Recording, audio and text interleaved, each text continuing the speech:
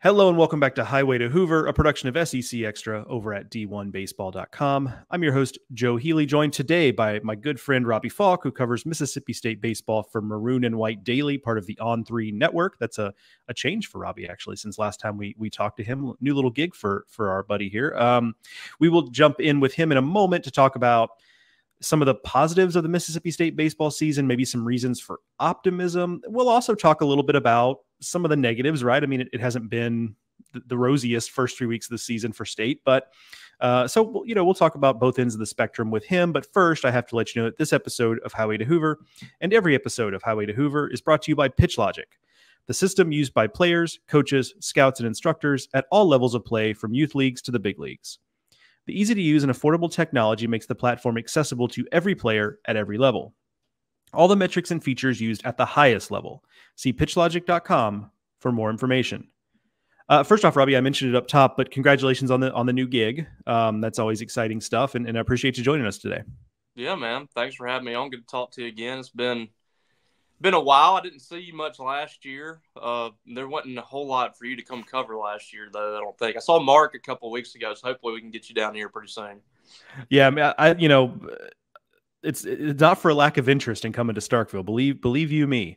Fun atmosphere. I'm a sucker for kind of those smaller college towns too. So hopefully, I'm hoping there's a little more to cover down there that way this season, so that I can make an excuse to get down there. That'd be a lot of fun for me. Let's actually start with something really recent. Last night, State beats Southern Miss and Pearl 5-4.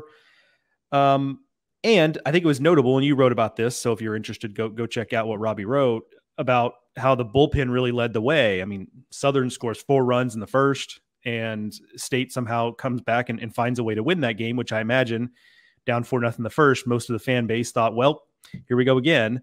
But it went a different way. Is that the best piece of evidence we've had so far, that new pitching coach Justin Parker, combined with maybe some new faces, has at least created some positive momentum on the mound? I think we've seen a little bit of it early, but a lot of it is, the wonder of, is this just the competition they're playing? I think there's something to be said about the fact that they're not walking hardly anyone at this point. And last year, that wasn't the case. In this very game last year, I think they walked 11 guys. They won that ball game 10-9, but they walked 11 guys. They walked one guy last night. And that came in the first inning. The entire bullpen did not walk a batter, I don't believe. Or maybe they walked one. I can't remember. But it wasn't many.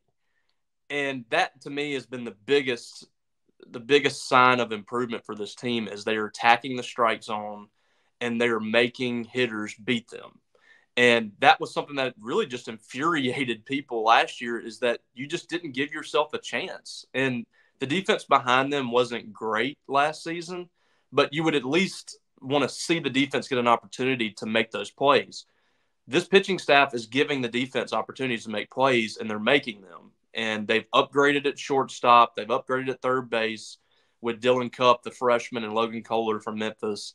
Both of those guys have really helped. It allows you, I mean, you know this, when you know you have good defense behind you, you attack hitters differently. You feel like you can attack the strike zone and you can challenge hitters a little bit more when you feel like you have guys behind you that can make those plays. And it's just been a welcome sign from this team to see this. I haven't looked at the numbers today, but I think they've only walked 36 or 37 guys in the first whatever game, 13 games or whatever it was. Last year, they had walked, I think, over 80.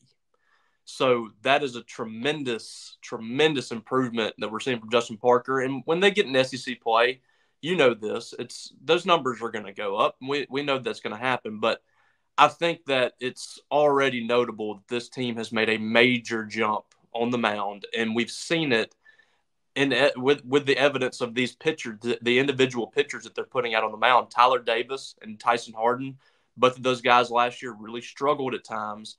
Last night they came in big moments and did a really good job in a couple of innings each of getting through the lineup, getting out of innings, and making sure that they kept the score where it was. I think Justin Parker's doing a tremendous job at this point with a pitching staff that was just dismal the last 2 seasons.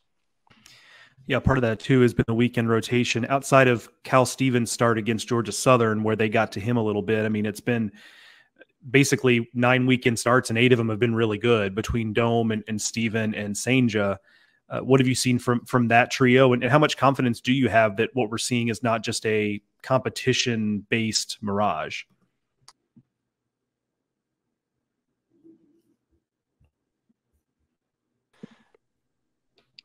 I'm back in here.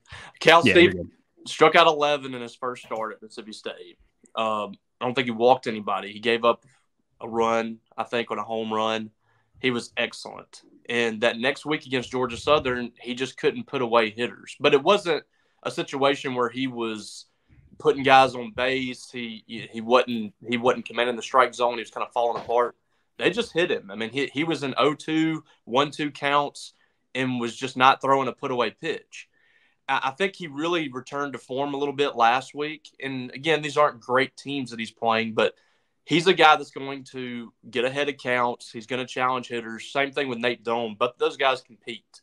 And that's what people want to see more than anything is they want to see these guys go out there and compete, and that's what they're doing. And Durangelo has been excellent in his 3 starts. Probably his best start of his career came last week. And that's been huge for Mississippi State to have 3 weekend starters that have come out and outside of that one game from Steven have lasted, fairly deep in ball games, have not walked batters, have not put guys on base, are not making huge mistakes.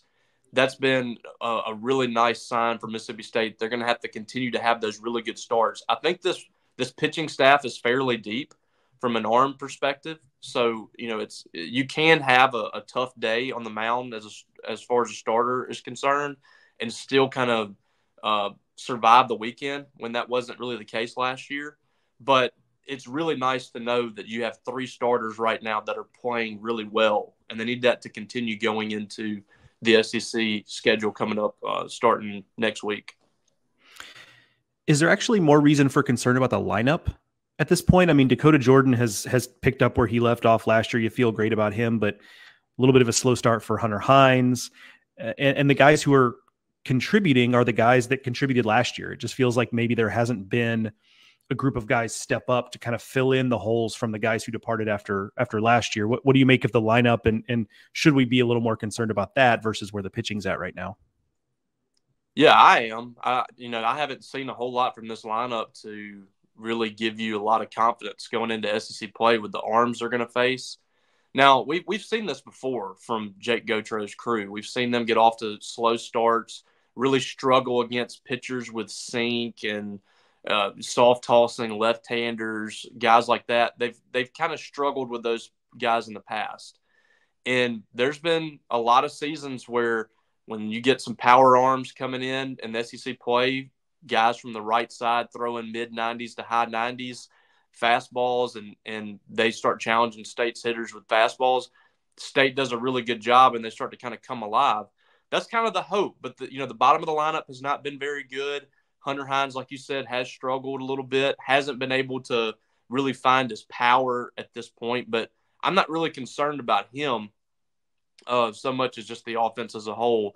I think Dakota Jordan, like you said, is starting to come around. He's got 5 home runs, hit an absolute tank last night.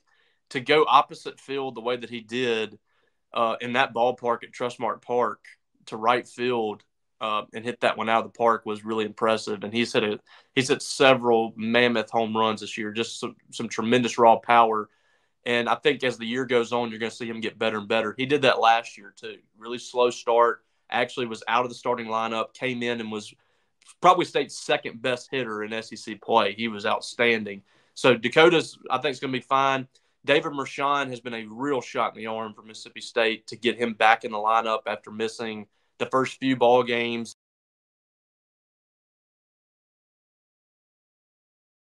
A guy that is he's just not going to be denied out there. He's batting nearly 500 at this point. He can bunt for singles. He can get you a double. I mean, he's just he's a gamer. So I think he's good. I think Amani Larry's really good at the top of the order. You have 3 guys that you're really excited about in that lineup, and Larry, Mershon, and Dakota Jordan. But you've got to have more protection for those guys in the middle and the bottom of the order is going to have to get going as well. So it is a concern right now, but I think there are some good hitters in this lineup, and Jake Gautreau has figured it out on a lot of teams over the years. So I think they will get going eventually, but you just hope it's not too late when they do start to really kind of get the ball rolling a little bit.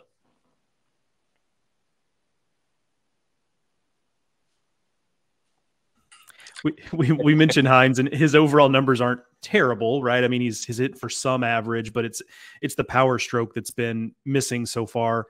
I'm sure it's something you guys on the local beat have talked about with the team in media availabilities and whatnot. Is there something that has been pointed to there? Is it pressing? Is it something different? Is it something mechanical? What kind of information have you gotten on where he's at with his swing?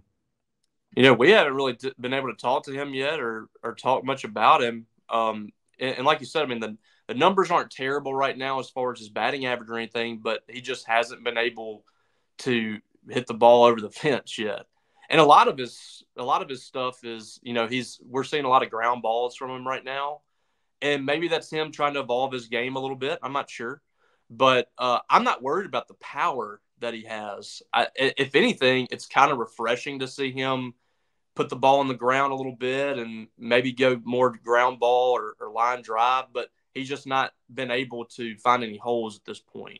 I think that he's going to get it together at some point. It's going to come together for him, and he's going to start getting into that groove. And when he does, there's not many players in this league that have the raw power that he does from the left side. And that's going to be something that Mississippi State has to have. And whether it's moving him down the lineup a little bit to try to get him out of a little bit of a funk and keep him from pressing or what, I don't know. But, I think that he's going to hit at some point. I will say I've been impressed with him so far, what he's done at first base. He's really evolving there at first base. He's become a better defender. Scooped a play out of the dirt on the final play of the game against Southern Miss. It was an excellent play from both he and Dylan Cupp. He's becoming a better first baseman, and he's trying to become a better hitter too. So maybe that has something to do with it. He's trying not to think he's trying to think differently at the plate than just sending it over the right field fence. But I think we are seeing him kind of fight it a little bit right now. I'm interested to see how he does when he starts to see more SEC pitching, because that's been where he has really been able to thrive the last 2 years. Yeah, it's a good call. I mean, and sometimes those type of adjustments when you're trying to approach things differently at the plate take more time than they would like and we would like, right? So it seems like a bad bet to make that this is going to be something that continues. It certainly seems like that's a guy I'm willing to bet on figuring it out as the season goes on, even against better pitching. Wanted to ask you about the catching situation. Obviously, Heifel's injury has kind of put them behind the eight ball a little bit, but you've seen Johnny Long some. You've mostly seen Joe Powell. Tell me just about the catching situation in general and what you foresee that being as the season goes on. Yeah, right now it's just kind of, the feel thing, I think, for him. We've seen some really good receiving from both Johnny Long and Joe Powell. And the Joe Powell story to me is so interesting. This is a guy that was basically giving up baseball. He was going to be, I think, a paramedic or a firefighter. He was out of baseball last year, and there was a connection with Justin Parker there, and Mississippi State was looking for another catcher because Ross Highfield is injured right now. He's not able to catch. I think it's a little shoulder problem, and it's really kind of disrupted what he's wanted to do at the plate too. So they needed another veteran catcher back there, and they found Joe Powell. He decided to give it another run, and it's really paying off for him. And I think it's just a really cool story to see him get this opportunity. But he and Johnny Long have been a godsend for Mississippi State to get these veteran receivers back there. The Bulldogs really struggled trying to find a replacement for Logan Tanner the last 2 years. They just have not been able to find that guy. And, Ross Highfield was forced into being a catcher as a true freshman, which is very difficult to do in this league. You're seeing pitches and velocity that you haven't seen consistently every single pitch at this point. And that's a difficult thing to transition to. Ross Highfield is going to be a really good catcher, but doing that as a true freshman, he was going to take his lumps. So the last 2 years have been a little bit of a struggle for Mississippi State to find a guy like a Logan Tanner. And I'm not saying either one of these guys are Logan Tanner, but they've been really good back there. They're, Johnny Long's is great at framing pitches. He's great at defending the plate. And Joe Powell the same way. And both those guys have been pretty good at eliminating base runners too. So that's just been huge for Mississippi State. And I think you can give them a lot of credit for the pitching staff taking this jump too. Being able to have that veteran presence behind the plate really makes a difference for pitchers. And they have great relationships with both of these guys. I think that they did an excellent job on Tuesday night in that game. Both of them caught. Johnny Long came in the last couple innings, had a really good past couple innings to end that thing. And I think both of them are going to be huge for Mississippi State and SEC play, especially if they are hitting the way that they can hit as well. Yeah, you mentioned the impact that has on the pitching staff. Totally agree. And even something as small as, last year pass balls were a real problem.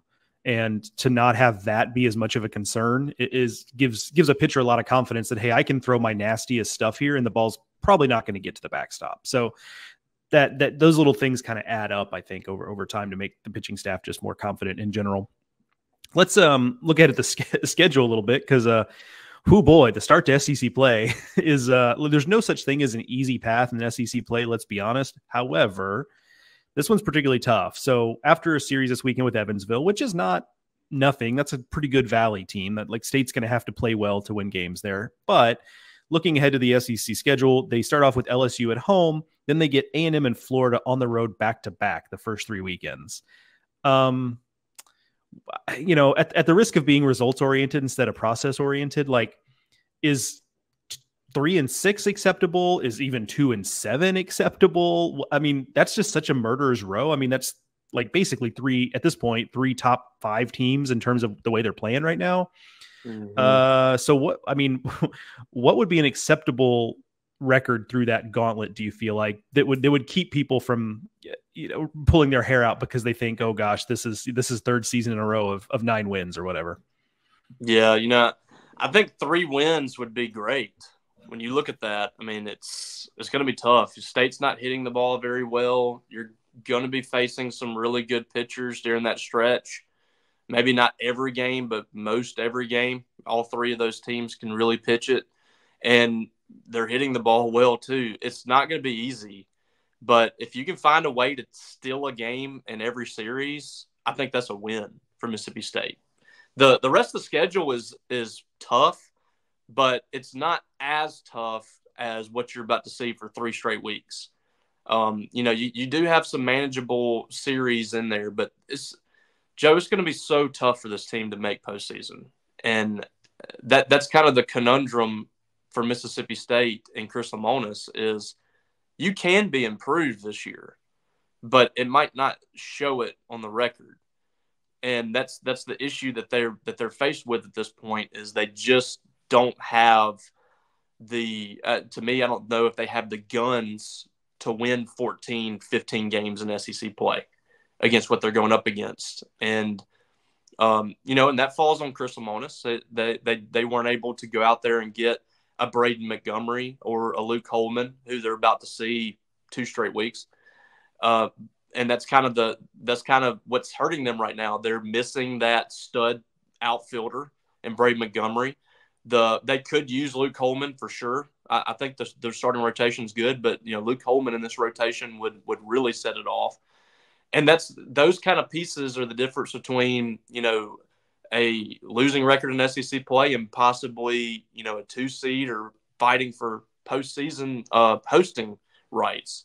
And that's kind of what you're looking at. But I've seen some Mississippi State teams that have been counted out go to Omaha, and I'm not going to count this team out until it's apparent that they're to be counted out. But it's going to be tough. This is going to be a really difficult road, and these first 3 weekends are really going to be difficult. But you have to literally take it game by game. Try to steal a win here, a win there, and see what happens. I think 3-6 would be marvelous for them, but it's going to be tough. Yeah, it's such a good point. I mean, and the margins in the SEC are so narrow, right? I mean, 13 wins put you on the bubble. 15 means you're hosting if you win a game or two in Hoover. And then 9 means you're in last place again. So like the difference of 6 wins is the difference between like we're playing baseball at home in June and let's face it, we're having a big picture discussion about Chris Lemonis and his staff in June. I mean, those are the difference of 6 wins there, which is just, it's life in the SEC. I don't have to tell you or anybody else that. So given and what's frustrating is if State had this pitching, the pitching they're having this year, last year, they could be hosting last year.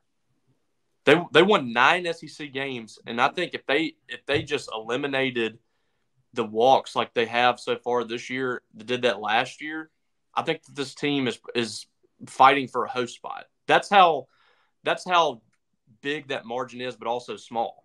Like they had a 7-run earned run average. If they would have cut that down to 5,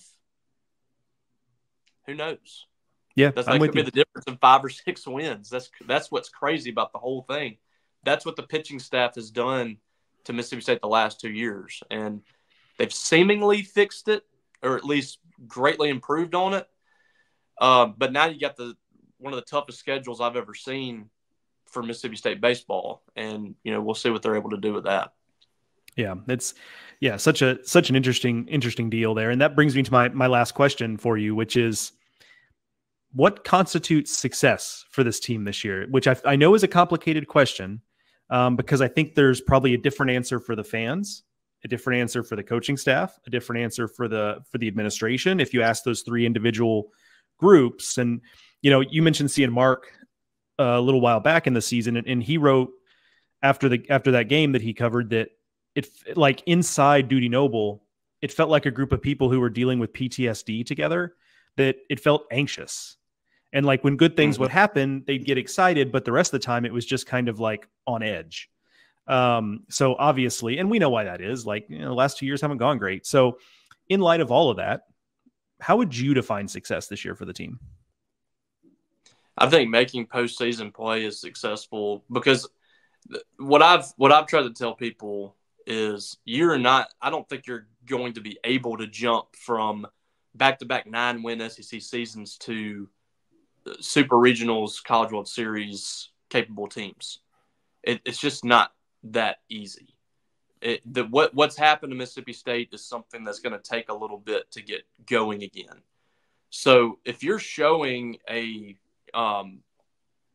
slight, not even slight improvement, but relative improvement here this season, and you're getting into postseason play, I think if you're showing signs of life and you're showing that move back up, then I think Chris Lemonis is safe, and I think it's a successful season. The expectations here are very high, and there are a lot of people here that won't accept just simply making postseason play, but I think Zach Selman will. I think showing this improvement, showing that you're moving in the right direction.